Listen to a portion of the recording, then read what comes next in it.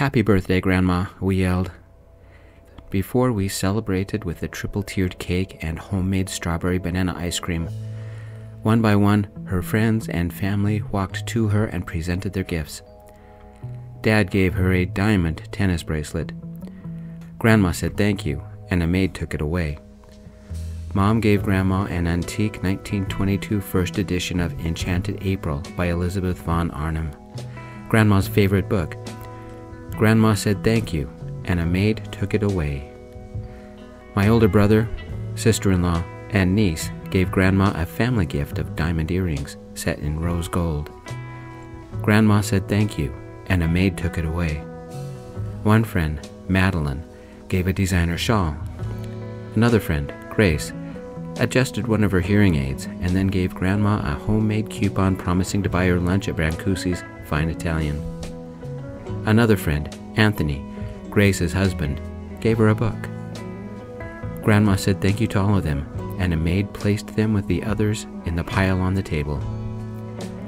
Grandma is one of the richest people in Nevada. She won't confirm it, but I suspect she's worth 9 figures. I was the last to present my gift, and I held the small rectangular package wrapped in colorful tissue. My gift was the cheapest. A little book of poems I'd handwritten and hand-bound with little illustrations I'd drawn. The glue on the binding had only felt dry yesterday. I'd made 6 copies, one for me, one for my creative writing teacher, one for Grandma, with 3 left over. Someday I would get my poems published for real. Grandma thumbed through it, pausing to read one. "You wrote these?" she asked. I nodded.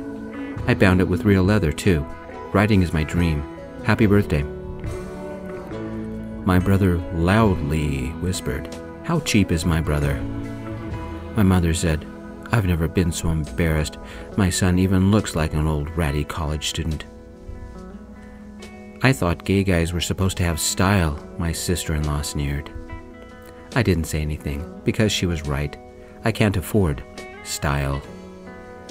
When the maid came to take my gift, Grandma shooed her away and held on to my little handmade book.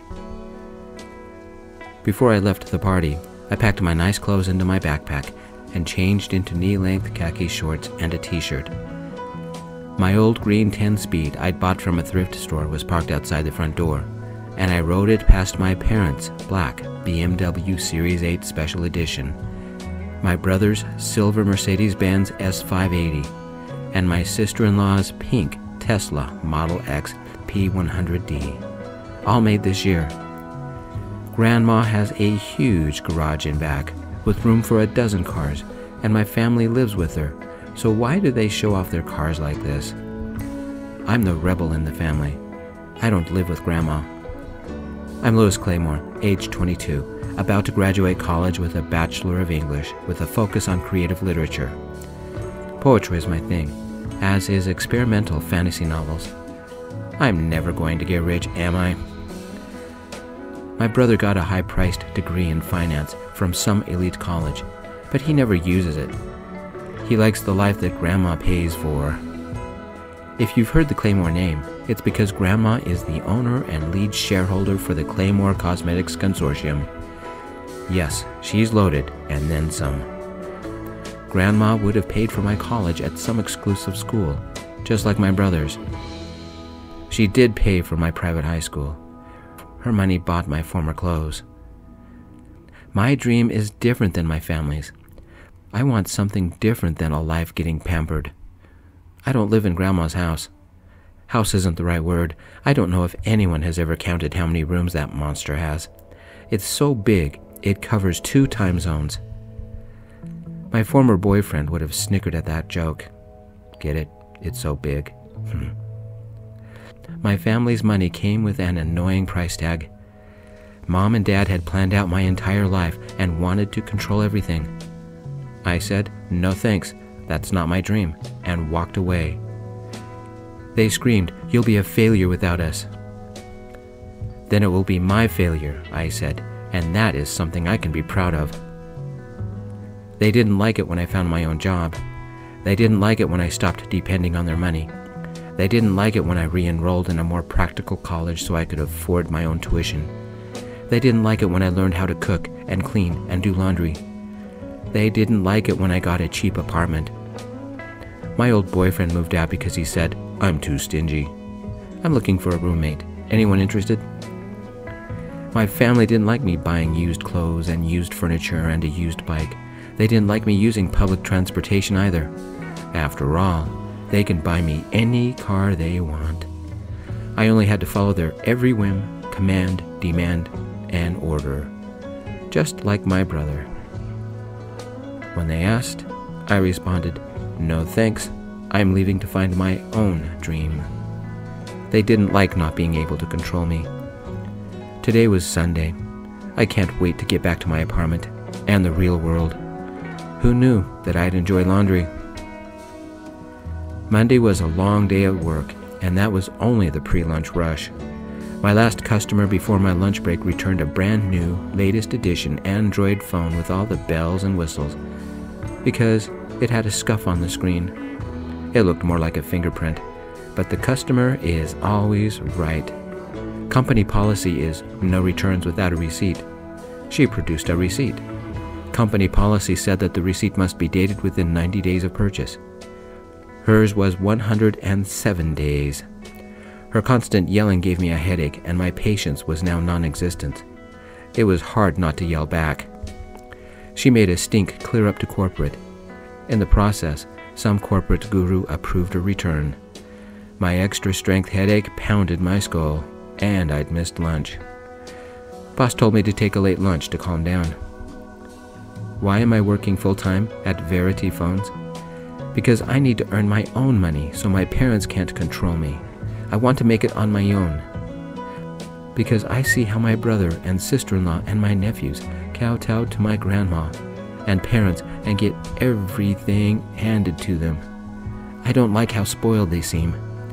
My sister-in-law has to call a servant to replace a light bulb, and my brother can't pump gas into the overpriced car my parents bought him.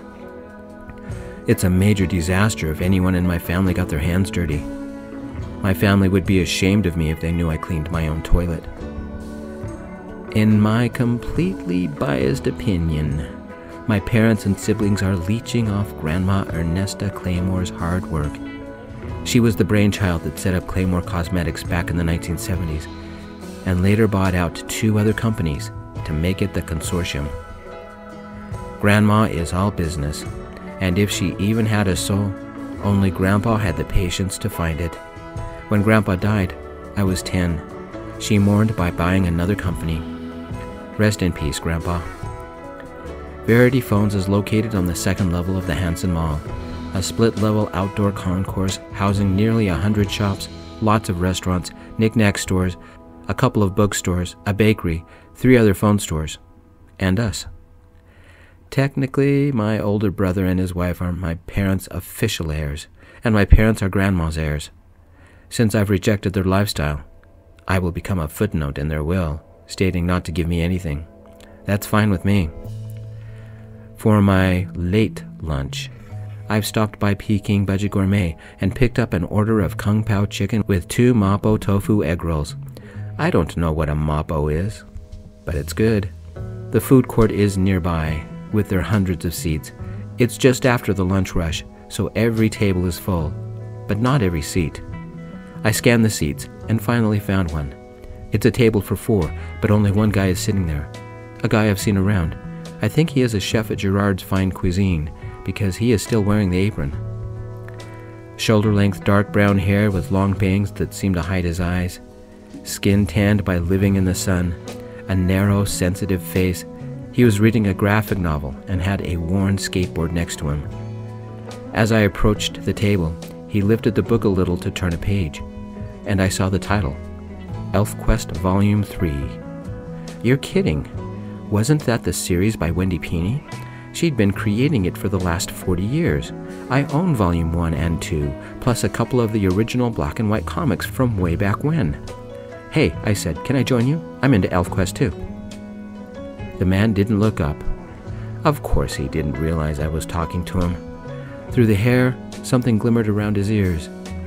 It was so noisy in here, and he was obviously wearing earbuds. I tapped the table. He looked up. I pointed at me, then at the table, and then at my food. He gave a delightful smile and gestured for me to join him. His hand quickly pointed at me with 2 fingers, then it twisted a little, tucking the 2 fingers in and raising the pinky. Odd, but whatever. Quickly I took a seat and said, "I have volume 1 and 2, but I haven't read volume 3 yet. Is it good?" For a second he frowned, then quickly typed a text, but rather than send it, he showed me his phone number. That made sense. It was too loud in here to talk otherwise. I took out my phone, typed a text to his number that said, "Hi, I'm Louis Claymore, and I like ElfQuest too." I sent it to his number. His phone vibrated, and he texted back, "Kel Draper. It's short for Kelak. My mom is Hindi. I'm named after my great-uncle." "Nice," I texted. "How much ElfQuest have you read?"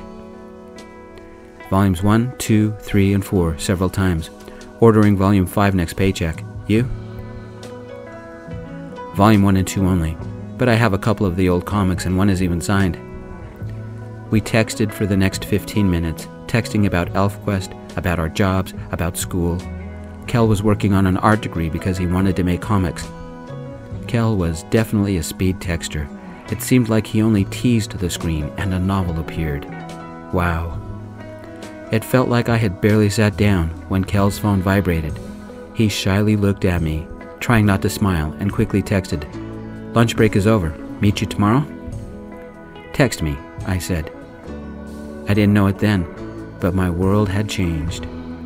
When I got home that night, I wrote a poem about the dark-haired stranger I'd had lunch with. As I tucked the finished poem into my notebook, my brother texted me, "Can I borrow $1,000? Grandma's allowance ran out." What would I do if I had an extra $1,000? Buy a new bike, because the handlebars on this one wobbled. I texted back, "Sorry, spent it on rent." His response, "Loser." The next day, I received a text from Kel. "Still on for lunch?" "Same elf time, same elf place," I texted back. Boss actually preferred me taking a later lunch because we usually had a lot of people visit us on their lunch hour. Stopping by Peking Budget Gourmet, I picked up an orange chicken with 2 Szechuan spicy egg rolls and a green tea to go. I texted Kel, "Where are you?" "Table near the stairs." I found him at the table, the 3rd ElfQuest volume by his side with a bookmark holding his place, and his skateboard on the floor next to him. He had a plate full of a chicken stir-fry with rice noodles and a cappuccino rested nearby. He smiled as he saw me and waved. His face filled with joy. God, I loved watching him. His eyes glimmered and, as he smiled, he slightly bit his lower lip. Once again, he made the hand gesture where he pointed 2 fingers at me, tucked them in, slightly twisted his hand so the little finger pointed up. He made some other gestures that made little sense to me. "I'm glad to see you," I said, setting my food on the table and then taking a seat. A slight worry creased his forehead.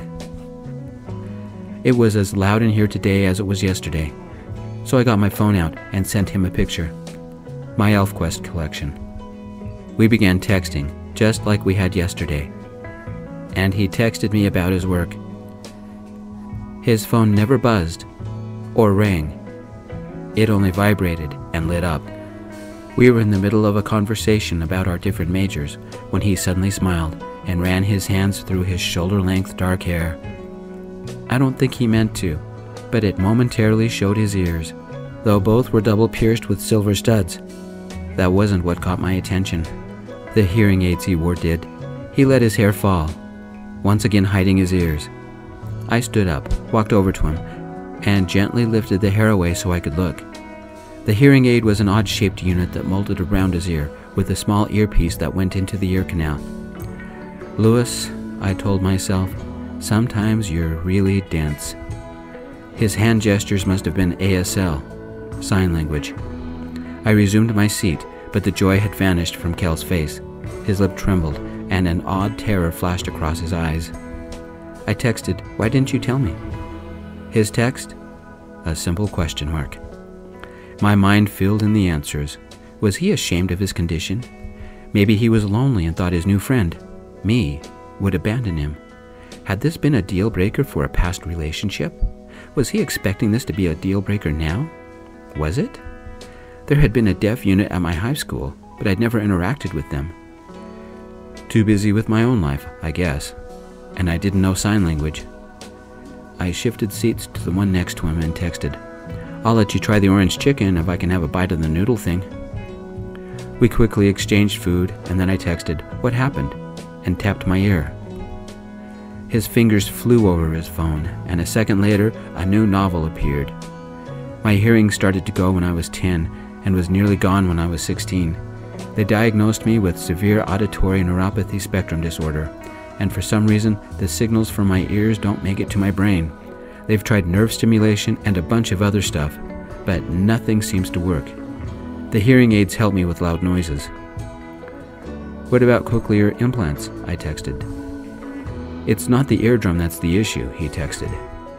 "You good at lip reading?" I texted. "No, but I'm pro at texting." And he hesitantly smiled. I smiled. He eyed me carefully, like a deer not sure whether to run or not. The next move was up to me. I faced him and tried to duplicate the hand gesture he used to greet me. We both smiled at my lousy attempt, and he gently took my hand and helped me form the sign. "It's finger spelling," he texted. "H and I. Hi." His face filled with joy again. I don't think Kel realized he was still holding my hand.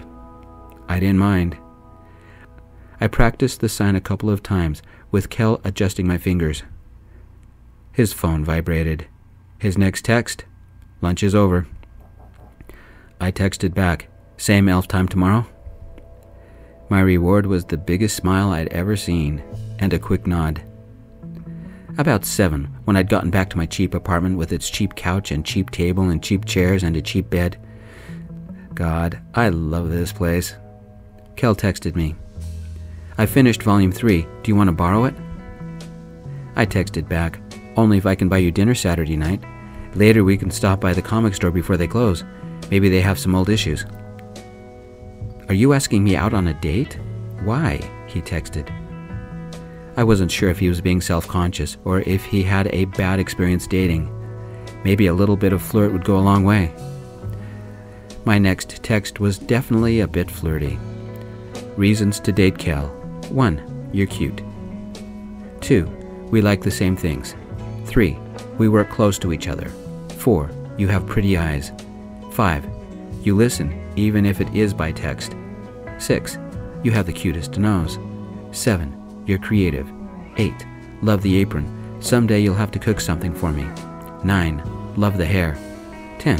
I like you. P.S. If dating me bothers you, don't think of it as a date. Think of it as 2 new friends hanging out.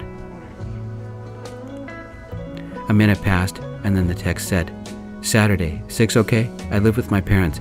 Dad is a little weird about me going out." I texted, "I'll make sure I shower, wear deodorant, and cover up the tattoo." "Tattoo?" he texted. "I have a shark on my shoulder because I was on the swim team in high school," I texted. "Love to see it." Kel also texted his address. It was only a few miles from here, and better yet, it was on the bus route. That night, I wrote a 10-line poem about the cute guy that likes elves. My brother also texted, "I really need the money. Are you sure you don't have any?" I texted back, "Sell your car." "No," he texted. "Why?" I texted. "None of your business," he texted. Kel and I still had lunch together for the rest of the week, and I still had my afternoon classes. Every night, I wrote a poem about him. Was I falling for him? For his cute smile, the cute shy way he helped me with some signs. He wore his joy like a blanket and let me snuggle into it. I liked him. A lot. When Saturday came, I ordered an Uber.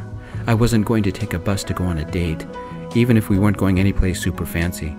I was thinking Gordon's Gourmet Burgers, home of the nuclear cholesterol bomb. What do they say about best laid plans? The Uber pulled up in front of a row of yellow brick townhouses that had been new 40 years ago. His was the 4th one in. The air smelled of fried potatoes, fried tomatoes, and barbecued chicken. Some kind of spice flavored the air, but I didn't recognize it. His unit had a toy fire engine in the yard, a plastic kiddie pool half full of water, the what remains of some kind of slip and slide on the sidewalk, 3 adult-sized plastic chairs, 2 cars parked out front, a barbecue grill on the front porch currently cooking something, with a brown-haired Caucasian middle-aged man watching over it. The Uber let me off, and I told them to wait. I walked up to the open front door. Sounds of kids playing video games and the smells of something good simmering on the stove greeted me. The man at the barbecue eyed me, not exactly smiling, and signed while he said, "You must be Louis, Kel's date. Hope you're hungry because my wife has made enough food to feed an army. Knowing her, you'll leave with enough food for 3 meals." I don't understand, I said. "We were going to Gordon's." The screen door opened and a dark-skinned woman with long straight hair walked out. I assumed this was Kel's mom because they looked alike, but Kel had his father's jaw. "So you are Louis Claymore," she said, also signing as she spoke. "Kel has told us everything about you. That's my husband, Colin, and I'm Bhakti, Kel's mother. Welcome to our home." Colin grunted. "You can tell the Uber to leave. My wife has already made dinner." I began to get anxious, but I did my best not to let it show. Kel rushed outside, his eyes wide with panic and fear, and he signed so fast that his hands were a blur. I must have looked really confused because Bhakti translated. "I'm sorry, Louis. I didn't know my parents would do this. I tried to tell them to stay out of my life, but they wouldn't listen. Sometimes it feels like they won't let me grow up. Please, stay." His dad signed and said, "It's our job to worry about you and keep you safe." Bhakti signed and said, "We only want to make sure we can trust Louis. Besides, he doesn't even sign." "I am deaf, Mom, not stupid. We text," Kel signed, and Bhakti translated. "We'll talk about this over dinner," Colin ordered, signing as well. "Take your guest inside and make him feel welcome." I did not feel welcome. Kel took me inside where the air smelled of unfamiliar spices and fried food. Pulling his phone out, he texted, "Sorry about this. I had no idea that they were doing this until a few minutes ago. I'm saving up money to get my own place, but I'm not ready yet. Every time I talk to them about getting my own apartment, they freak out." "Why are they so overprotective?" I texted. "They still treat me as the kid slowly losing his hearing. They don't understand that that was years ago. My parents drive me crazy," he texted. Colin and Bhakti's attitude made a frustrating sort of sense. They had been caring for a hearing-disabled child for a little more than a decade, and now that he had grown up, they had a hard time dealing with his growing independence. In a way, his parents sounded like my parents.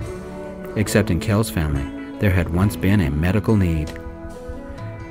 While they finished getting dinner ready, Kel introduced me to his 3 brothers, ages 19, 17, and 8, and their sister, age 13. Kel was the oldest of the 5, being 21, and the only one with hearing issues. They lived in a 3-bedroom townhouse, 2 bedrooms upstairs with the master bedroom downstairs. The bedroom downstairs was for the parents. Upstairs, 1 room was for the daughter, and the last room had 2 sets of bunk beds for Kel and his brothers. Kel showed me his collection and apologized almost every minute for his parents. The one thing about Kel, he'd be lousy at poker. His face mirrored his emotions. I think what he wanted to say to me was, "Will you still be my friend?" Dinner was good. Chicken masala, yellow rice, some kind of fried green beans with a crunchy, spicy coating, and for dessert, Indian milk balls, which are small dough balls deep-fried like donuts and dipped into a sweet syrup. But rather than use the traditional sugar, they used honey as a sweetener. We spoke about college, about my job at Verity Phones, about their family life. And most kids signed and spoke. And when needed, Kel's mom or dad translated for me. It was a good conversation until the 17-year-old brother, Avi, the only person who didn't sign as he spoke, asked, "Since you're dating my brother, what kind of car are you going to buy me? Make it a Corvette." "I don't own a car," I said. Colin gave Avi a stern look and said, "Please treat our guest with a little courtesy." Once Bhakti had translated, Kel signed, "He takes the bus, same as me." That's stupid. Louis is loaded, Avi said, but didn't sign. No, I'm not, I said. I looked you up and guess what I found, Avi boasted. He held up his phone to show the family photo from the Claymore Cosmetic Consortium website. And there I was, near the end. Admittedly, the photo was 3 years old and taken the Christmas after high school. Dad had made sure we were all in black ties. I even had to borrow one of his old suits and ties. Kel signed something and his mom translated. You're rich? The least you can do is gift me a car, Avi said. And I want a dollhouse, the little sister said. I smiled and said, no, I'm not rich. I gave all that up. Either you are lying or you are sick in the head, Avi shouted. I want my car. Sit down, Avi, Colin said. I think now is the time for you to tell a story, Louis. I took another milk ball, dipped it into the honey sauce, and took a small bite before I said, I was always uncomfortable with that life. Being rich has its stresses. I always had to do what they wanted, had to act a certain way, be their trophy son. Back in high school, I spent some time with one of the counselors because I was depressed. My parents wanted one thing, I wanted something different. My family lives off Grandma Ernesta's money, but over the months I worked with the counselor, my attitude slowly changed. She said something that made me rethink my whole life. What did she say? Bhakti asked. The price of independence is opening your eyes, I said, and deciding who is going to control your dreams. Them or you. That's stupid, Avi said. I'd take the money every time. I thought a moment and finally said, but at what cost? I wanted to be a different person than what they wanted me to be. They can keep their fancy houses and expensive clothes and keep their customized cars, but my dreams are mine. Do you still see your family? Bhakti asked. On special occasions. But like Avi, they think I'm stupid for rejecting the good life, I said. And? Bhakti asked. We don't relate anymore, I said. Kel signed something, and his mother shook her head and signed something back. She made a nodding fist motion to his dad. Colin nodded and looked at me. Louis, I relate. Everybody has issues with their parents, even us, but that's another story. If you want to date our son, we will require 2 things. Kel signed something. His mom answered, This is for your own good. This is the most complicated first date I have ever had. I asked, What do you mean? It's obvious, Kel's dad said. You don't sign. We text, I said. Kel's jaw dropped and his eyes narrowed. He signed something. His mother slammed her fingers together in a gesture I would later learn meant no, and she said and signed to her son, Then he's not the right one.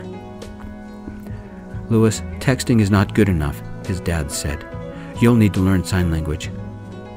I already figured that out. And the second request? I asked. Because of his deafness, my son is very naive about the world.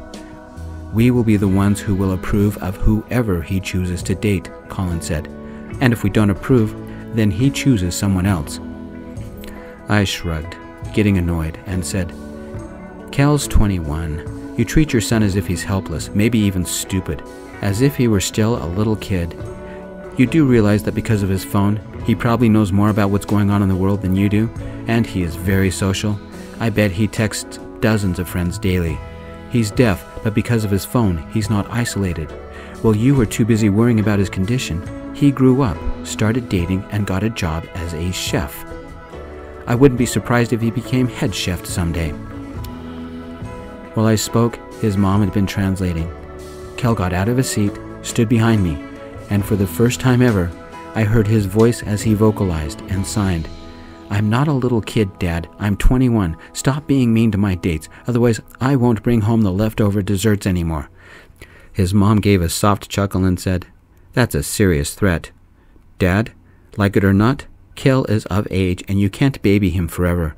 I keep telling you it's time to cut the apron strings and let Kel fly.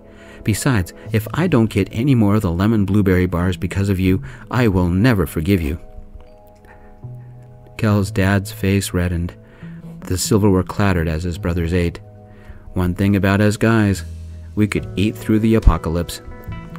I'll make sure Kel is okay, I said. and Bhakti translated. "I'll make sure Louis is okay," Kel vocalized. Bhakti gave her husband a stern look and said, "Lemon blueberry bars, dear." His dad leaned back in his chair and said, "Everybody is ganging up on me. I surrender. I guess I have to approve if I still want specialty desserts, but I'm not backing down on learning sign language." Sunday, the next day, I searched beginning ASL night classes and found a 12-week series at the Gregson Institute for the Hearing Impaired, taught Tuesdays and Thursdays. I must be crazy, but Kel is pretty special. I hate to admit it. His overprotective dad is right about this. Tuesday, about 10 days later, first night of class, Kel rearranged his work schedule to come with me. He'd been to the Institute many times as a boy. They'd helped him adjust to losing his hearing and how to function in society. The class had a dozen people already in it when Kel and I showed up. Kel had to stop and chat with a couple of people he knew. I got many subtle looks. What had Kel said about me? Finally, the teacher showed up. A woman nearing 70 and wearing a stylish blue and white blouse and white slacks. I knew her. Her pure white hair almost hid the earpieces she wore. As she entered, she saw Kel and her face broke into smiles. "Kel, it's been years," she said, signing simultaneously. It was Grace, Grandma Ernesta's friend. Kel ran up to her and they hugged. He made a sign using the two main fingers of each hand and tapped them together. "You have a boyfriend? Here in my class?" she said, signing also. "Introduce us at once." Kel was telling everybody here that I was his boyfriend? We hadn't even kissed. Why did something inside me want to giggle? In a second, Kel brought Grace over to me and pulled out his phone and texted, "This is my friend from when I first started going deaf. Her name is Grace, and she taught me to sign and helped me learn to accept deafness." Grace's eyes widened a little as she saw me, and her eyebrows shot up. "Small world. You know Kel?" I did the little hand gesture I'd learned from Kel that meant hi, then pointed at myself and awkwardly fingerspelled Louisclamore.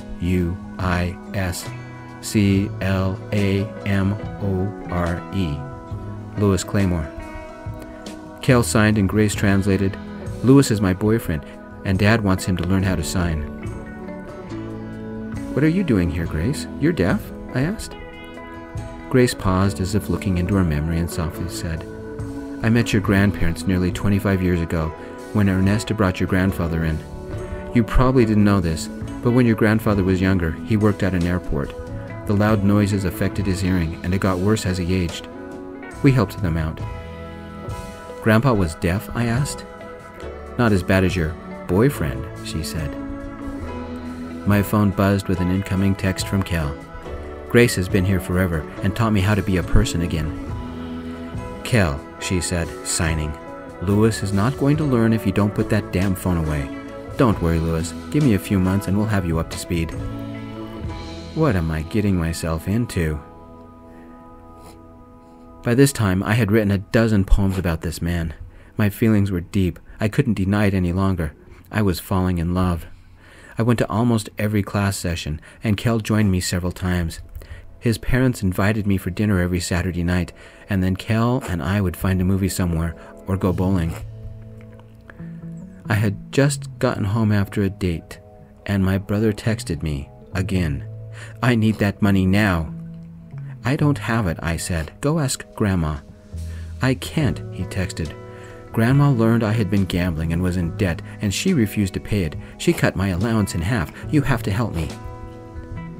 "Same advice as before," I texted. "Sell your car, your jewelry, and find a job. Time to stand on your own 2 feet. Make your wife proud." His final text, "F you." One Friday night, about a month after Kel and I started seriously dating, I walked him up to the townhouse, and we sat outside. I gently kissed him, watching the wonder fill his eyes. I texted because my sign language wasn't very good. "I want to give you something that's very important to me." Kel's smile brightened my night. He texted, "A present for me?" "Hold out your hands and close your eyes," I texted. He did. I pulled the small wrapped package from my pocket and placed it in his hands. He opened his eyes. A rectangular package. It was something that I spent hours making. He opened it, seeing the handwritten book of poems and the little drawings I had made. He read through a couple, flipped through the pages, and focused on the title page. Poems and illustration by Lewis Claymore.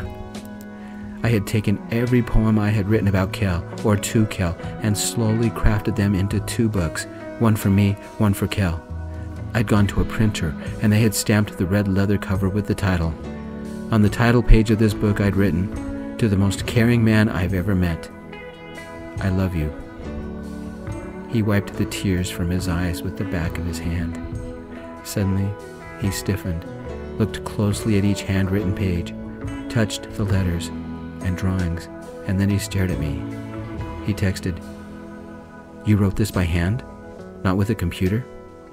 I nodded and texted, "There are only 2 copies. I want you to have one." "You're giving it to me?" he texted. I don't know what was going on in his head, but he started crying for real. We sat, holding each other, not speaking or signing or texting, just being with each other.